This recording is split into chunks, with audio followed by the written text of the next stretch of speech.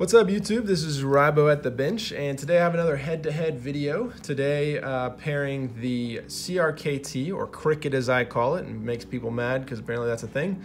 I'll say it again, the cricket M-1601S. This is the small version of the M16. And then you have the Ka-Bar Dozier, classic, probably most popular design from Ka-Bar.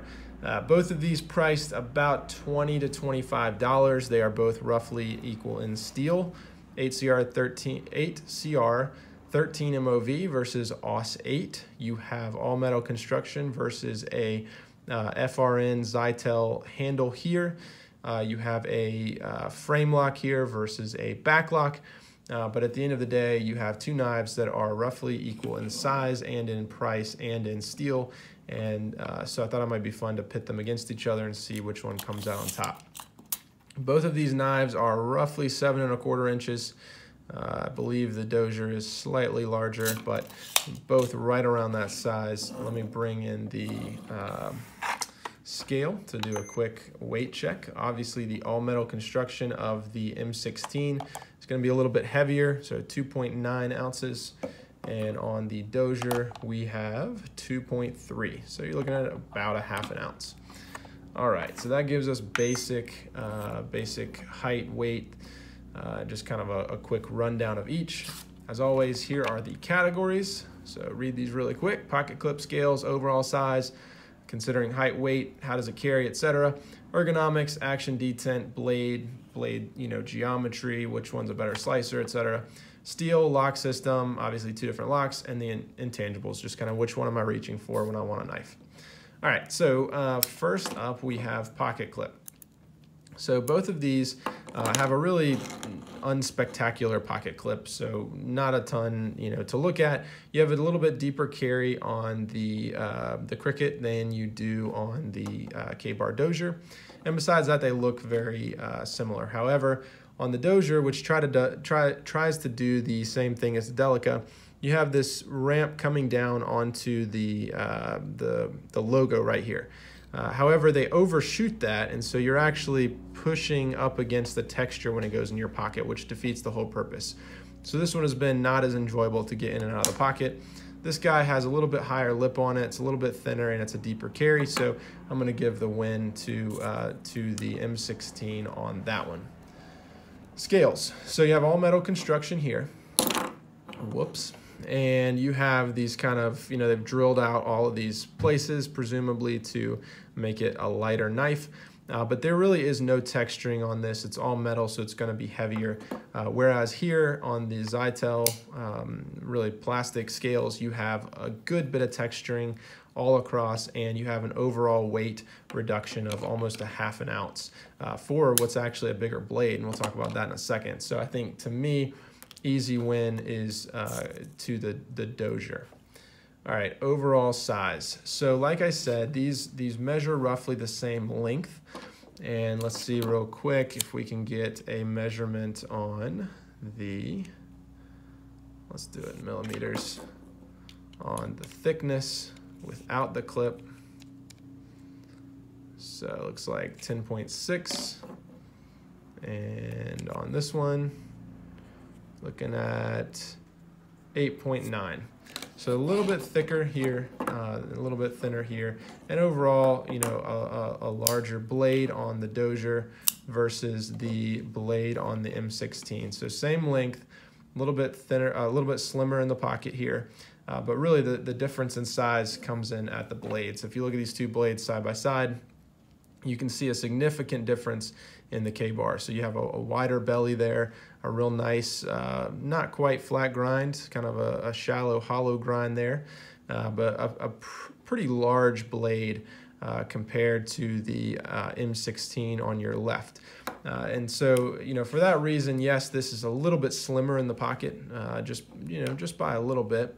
And so it will carry a little bit smaller. But for that, you're getting a much lighter blade here, much lighter knife here.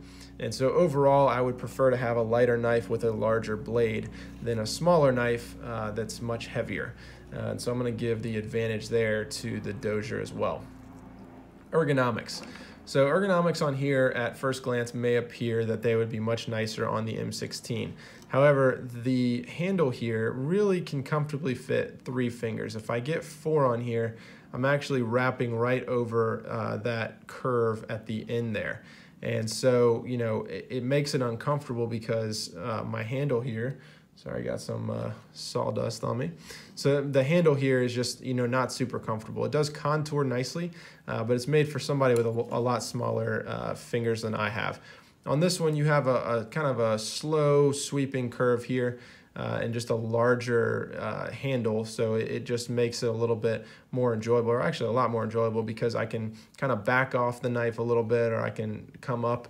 Either way, nothing's biting into my hand there. And so, you know, shortcuts, long cuts, you know, either one, this one has been far more comfortable, so I'll give the advantage to the Dozier as well. Action detent. So this is a frame lock and this is a liner lock. And so really just looking, I'm sorry, did I say liner lock? This is a back lock, my goodness. So really this is just looking at how enjoyable or easy is it to deploy the knife in whatever type of lock that it has. So on the back lock, it looks like there are 2 ways really to deploy the knife. One is to just grab all of the exposed blade, which there's a decent bit of that blade exposed, and pull it open. That's super easy. That's actually what I find myself doing quite a bit. But it also has this thumb stud here, which is a single thumb stud. I'm pretty sure you can reverse that, but it does not come out both sides. And you have a decent bit of texturing on that thumb stud right there. Unfortunately, because of the placement of the thumb stud, where your hand has to be to push it open, by the time you get to about right there, the thumb is extended and you can't really push open anymore. And so you have to kind of move your hand up and finish deploying the knife, which is not a great thing. And it's something that's just a design flaw with the knife. You also have 0 chance to flick this knife open. That's just not going to happen. On the CRKT, you have a thumb stud here, which I don't know what it's for, but it's definitely not deploying the knife. I've never been able to even get the knife out a little bit. But you have this flipper, and the flipper is fine. It's not, you know, anything special. The knife is on, I believe, 1 plastic washer and 1 brass washer. There are plenty of times when I go to flick the knife open and it doesn't deploy all the way, but for one-handed opening, you can do it with this one, whereas this one, you technically can if you kind of do this and then you move up and do, but not all that great. So I'm gonna say that this is the advantage with action detent. All right, the blade. So 2 very different blades. You have a spear point here, and then you have this nice broad blade here. To me, this one's easy. This one is the better slicer. It cuts things much better. It doesn't come down to a super fine point, which I always really like, even for opening packages and stuff like that. It's just a much broader blade. You have that really nice grind right there. It's been able to cut cardboard, open packages, all that kind of thing really well. This one to me is just, it's made more for the eye and not for the hand. You know, it looks cool and looks, you know, kind of stabby, I guess. I don't know. But to me, it's just not a super useful blade design, you know, for everyday carry. So I'll give the advantage there to the Dozier. Steel. Okay, so this one usually is a very objective category. Right now, this one is a very subjective category because both of these are fairly equal in steel. You have AUS-8 and you have 8 CR13 MOV. Now, in my opinion, I like AUS-8 a lot better than 8 CR13 MOV. That's probably all in my head. My Ontario rat is in AUS-8. I've always liked it. It's not great, but you know, it's I would say it's a new knife person steel. You can get into knives and sharpening by AUS-8 because it's very soft. You'll have to sharpen it a lot more, but I have not had any issues with chipping, whereas I have had issues with chipping on 8 CR13 MOV knives. I don't think this has had any issues with that. But to me, I give a slight advantage to the AUS-8. I've also read that some of that is correct, that AUS-8 might be, you may have to sharpen it a little bit more, but it's just going to roll. It's not actually going to chip. But they're roughly equal. I'm going to give the advantage just based on my experience to the AUS-8. All right, lock system. So frame lock and back lock. I have mentioned before that I am not the biggest fan of frame locks. I think that done rightly, they are fine and they are very strong. However, I've not had great experience. I've had a budget Gerber whose frame lock decided to just stop working. Just over time, it just didn't engage anymore. You can see this one is about at 50%, maybe a little bit more. There's no bar that's going to prevent you from overextending the frame here. I have seen that happen on other knives, and so you could ruin this knife by just overextending that frame to disengage the lock. This one is just tried and true. A back lock is super duper strong. You have these two big chunks of metal.